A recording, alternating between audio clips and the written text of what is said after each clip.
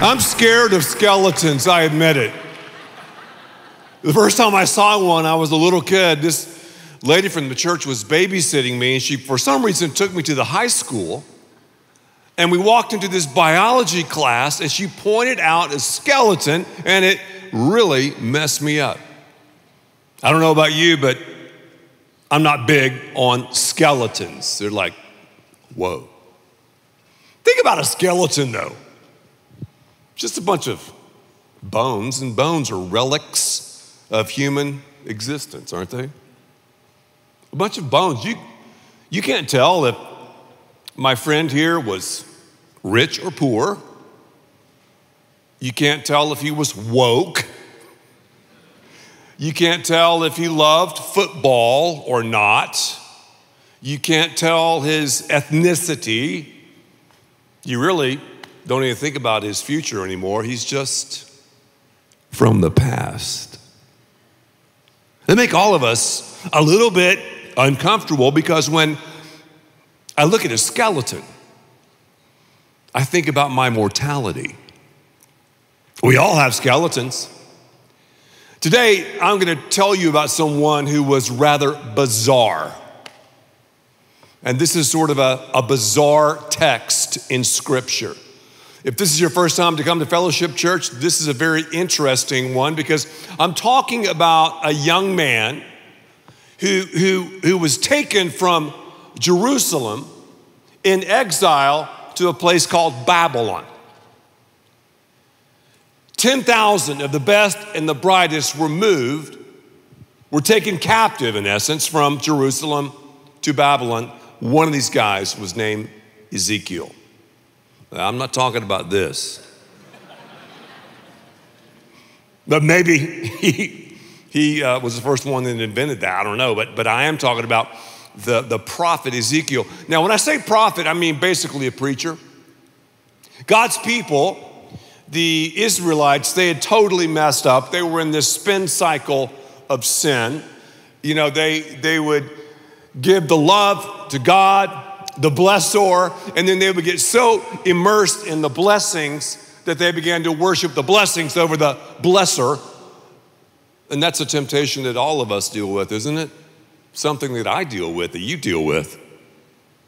We're so into the blessings, and we get so focused on them that we can miss the blessor. And what we're going to find out today is, when we chase the blessings have a way of leaving us empty, like a bag of bones. On the other hand, if we chase the blesser, then we truly discover what life is all about. God is a God of life. Isn't it true that, I know you can say this because I can. Sometimes we meet people and it's like they're the walking dead. You know what I'm saying to you? It's almost like they're existing but not really living. You get behind the veneer and behind the smoke and the mirrors, you're like, man, this dude is just a bag of bones. We grow up, hit puberty, maybe in our 20s. You want to go to college, maybe you don't. And you're like, okay, I'm going to experience what life is all about. So you go to the bars, you get those buzzes, sleep in different beds. And then you wake up in your late 20s and you're saying to yourself, this is it? I feel kind of dead on the inside. Then you go, well, I'll get married, have a couple of kids, and I'll try to make a few bucks. And whatever your goal is financially, you make a few bucks, yet you say to yourself, something's missing. I feel sort of dead. Ezekiel is going to talk to those of us who feel dead. Ezekiel is going to teach us that God is the God of the impossible. He's going to teach us that God is in the business of taking dead things and bringing them back to life. Ezekiel In Ezekiel chapter 37, God asks this preacher, this prophet, to do something really bizarre. I told you.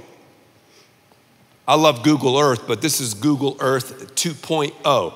The Bible says this in Ezekiel chapter 37, verses 1 through 3. You're not going to believe this. Again, he's talking to the exiles in Babylon. The hand of the Lord was on me, Zeke said, and he brought me out by the Spirit of the Lord, the Holy Spirit. We know the Holy Spirit is pre-existent and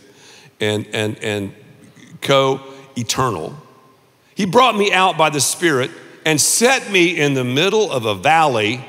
It was full of bones. He led me back and forth among them. I mean, that's really spooky. I saw a great many bones on the floor of the valley, bones that were very dry. It's like, whoa, wow, wherever you walk, you're stepping on bones, man. He asked me, this is God asking Zeke a question. Son of man, can these bones live? And I love his answer.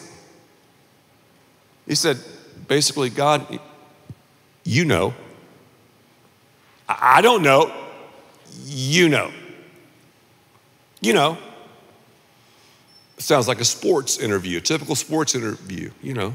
If we play our game, and do, what the coach says, and, we don't make any turnovers, then, we have a good chance, of winning, I know. Now we like to use the word like, don't we? Yes, I don't know, but I'm not sure where it's going but I think we're gonna win the game like I do. Ezekiel said, God, you know the answer. So check it out. Here's God's preacher. And he's been Google Earthed into a valley. Most people think it was the valley of the Dead Sea, 1,300 feet below sea level. Obviously a huge battle had taken place and a lot of people had been taken out. The bones were old, the bones were dry, the bones were dead, the bones were dusty, the bones were everywhere. He couldn't walk without stepping on a bunch of bones. That, my friend, would freak me out. I don't know about you. Bones. So what, God, is your man doing in the boneyard? The first application that I want you to think about, and you have to think with me just for a second, is this story is prophetic, meaning that one day, God's people, the children of Israel, will be brought back to their land. The Messiah, Jesus, will rule and reign. That's one application of today's text. The other one, though, is a practical one. It's about you and me. It's about your skeleton and my skeleton, your bones and my bones. Could it be that we have some dead people here? I'm not talking about literally, I'm talking about figuratively. Could it be that your marriage is dead? Could it be that your future, you feel like, is dead? Your career is dead. Your friendships, dead. Could it be that you're thinking, you know what, Ed, you just described me, man. I feel like I'm in a valley of dry bones. I feel lifeless. I mean, I'm breathing, the heart's beating, but to be honest with you, man, I feel dead. Well, this message is just for you because God, remember, specializes in taking dead things and bringing them to life. I want you to notice several things about this story. Number one, the bones were brutally scattered. It was a brutal situation. Wherever he walked, there were bones. And God said, Ezekiel, check the bones out because not only are these bones scattered, they're gonna begin to clatter when you preach. It sounded like a giant Lego convention.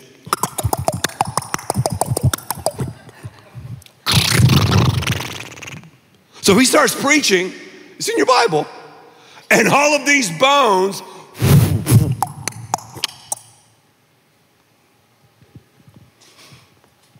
it was awesome. I've never experienced anything like it. I mean, check him out. Let me stop for a second.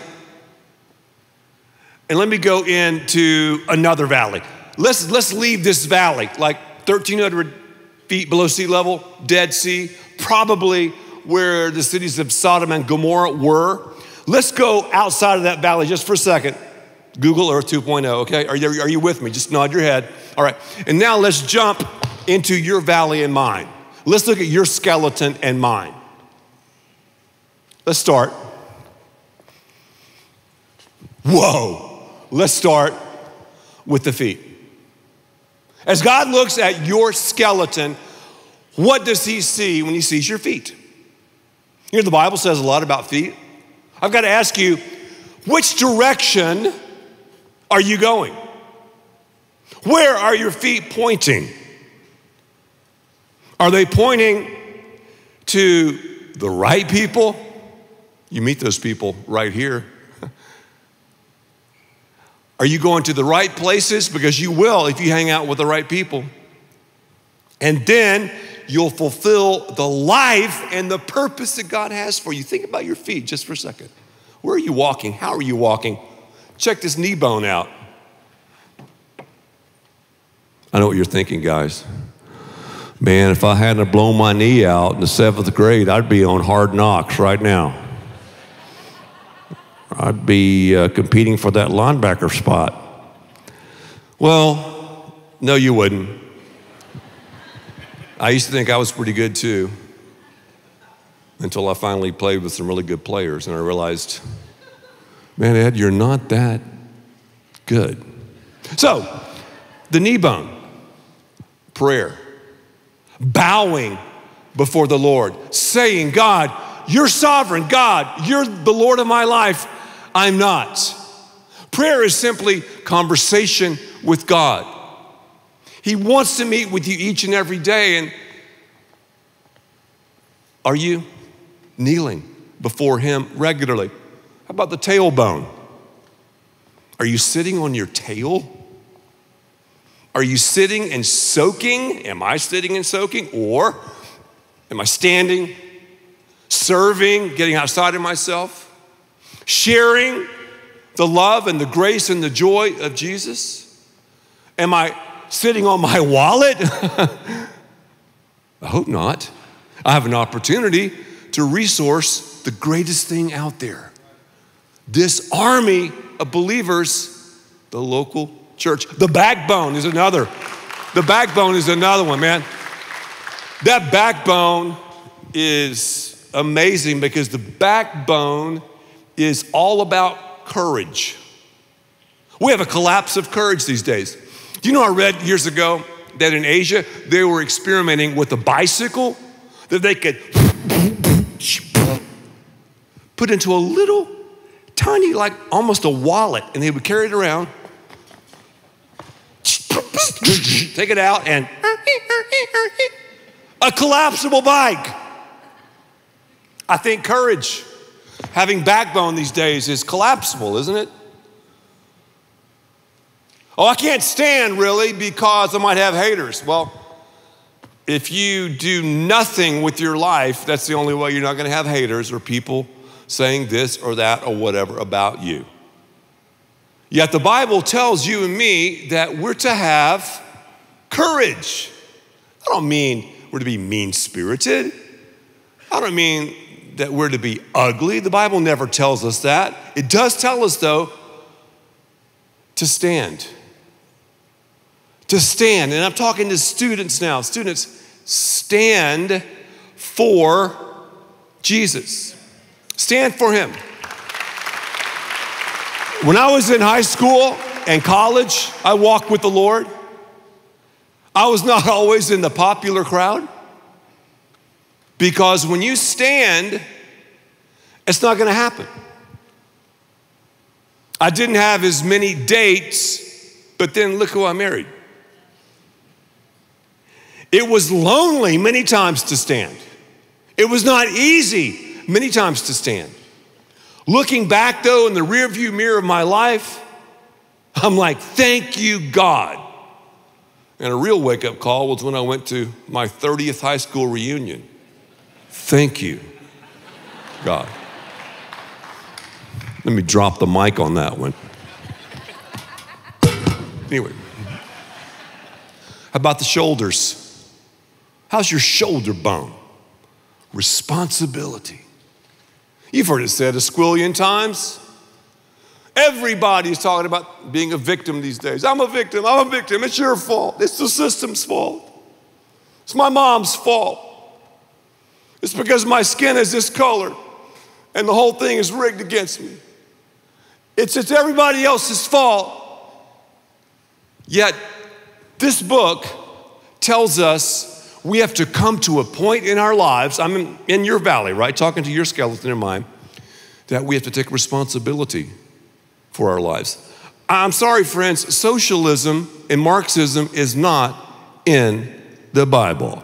The Bible is a book about taking responsibility. And sadly, our government and our culture right here is so messed up, we're trying to take more and more responsibility away from everyone, and our government is saying, oh, I know what's best for you. You're an idiot. You're a moron. No, don't take responsibility. You're a victim. And that's why we have critical race theory. That's why we have socialism. That's why we have Marxism. And that has happened throughout history.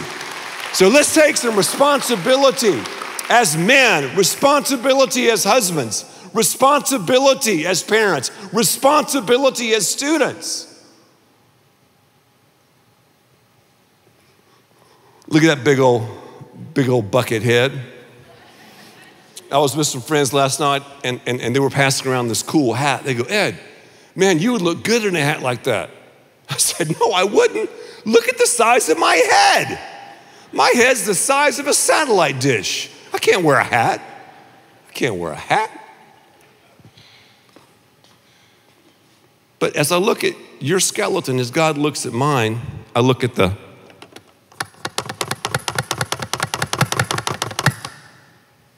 jawbone. What do you say? What are you saying?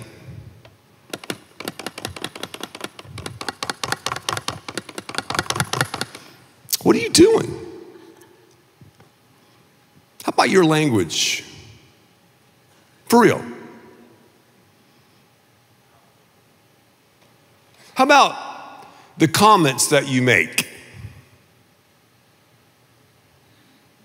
How about your envy? How about slander? How about that jawbone? What a gift God has given us with this jawbone. It's amazing, isn't it? Do we use it to glorify Him? To give Him glory? Or ourselves glory? Anyway.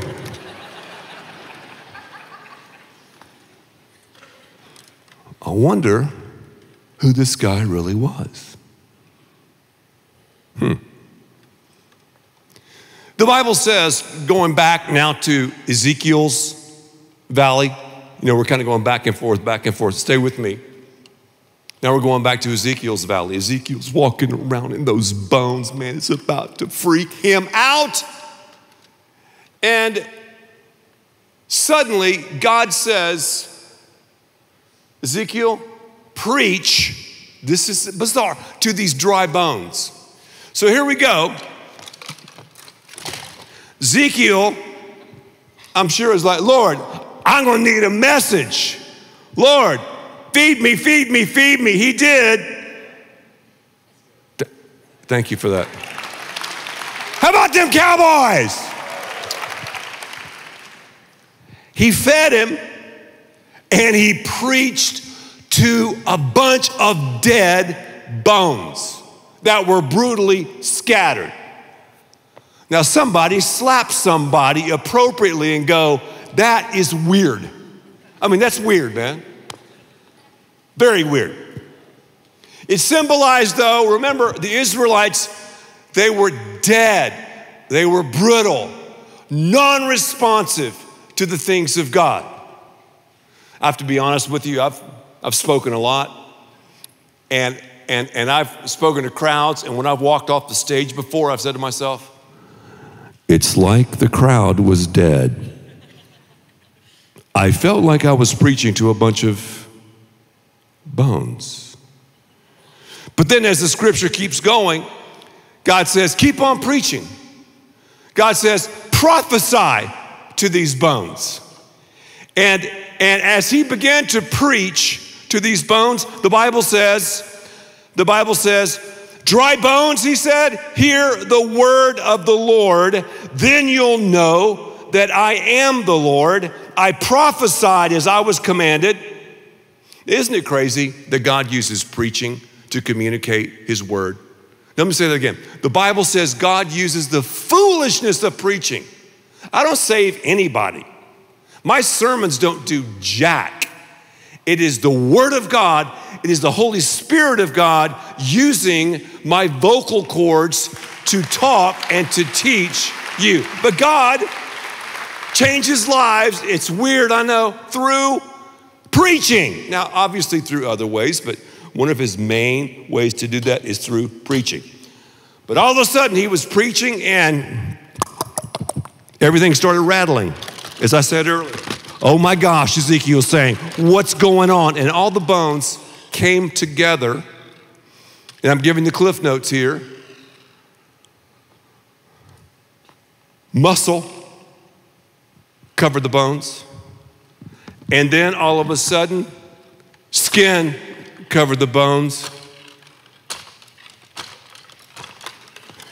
And Ezekiel, you know, he was dancing and prancing. He was like, wow, look what I did. I must be a great preacher. I took the dead people and now they're walking around. Even though they don't have breath, look what I did. You know he was saying that. You know, I've always wondered that about preachers. You know, preachers getting that weird kind of voice.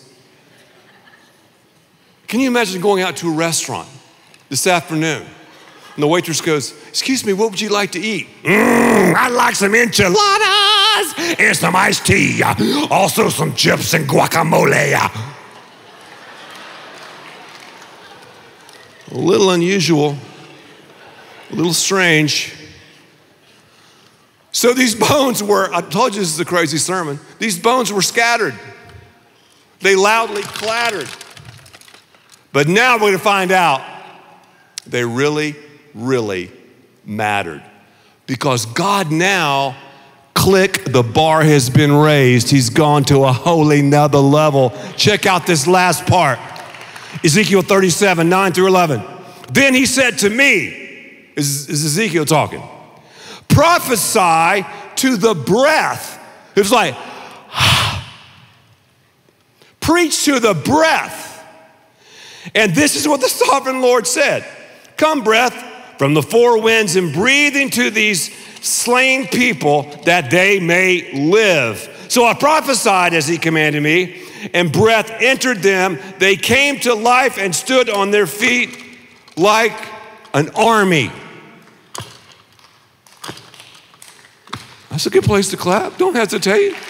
Participate. The people became people. That's the Holy Spirit of God. He breathed into their life. Again, that's a prophetic word back in the day, and what'll happen to the nation of Israel one day prophetically, but also it's a word to you. Are you dead? The Bible says the wages of sin is death. We're dead. Scattered. We're dead. Depressed. We're dead. We're dry.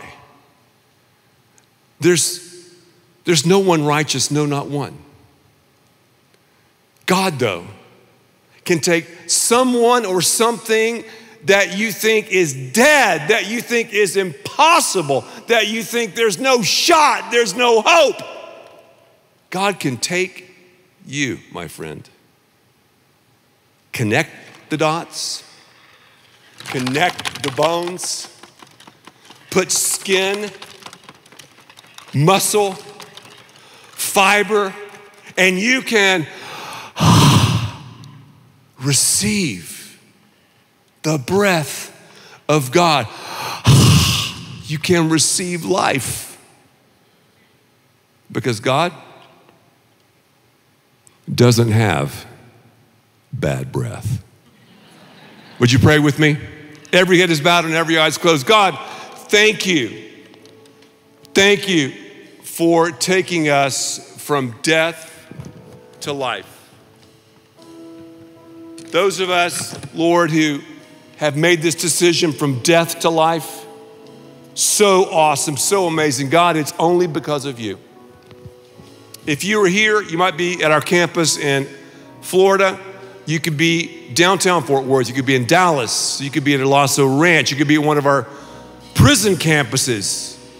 You could be in Frisco. Just simply say, Jesus, save me. Jesus, I've tried it on my own. I'm just a bag of bones.